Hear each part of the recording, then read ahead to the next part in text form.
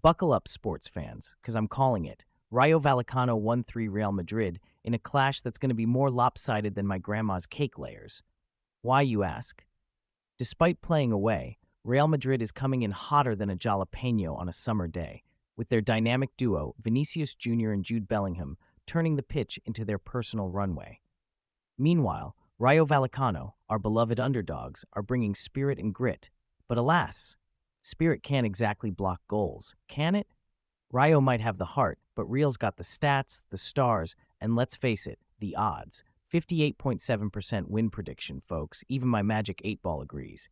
It's like pitting a chihuahua against a dragon in a who can breathe fire contest. Entertaining, but we know who's going to win. So, when Real Madrid dazzles and Rayo Vallecano puts up a valiant but ultimately futile resistance, don't say I didn't warn you. And if this prediction hits the mark, you gotta smash those like and subscribe buttons harder than Real Madrid smashes their competition, with flair, passion, and a touch of merciless efficiency.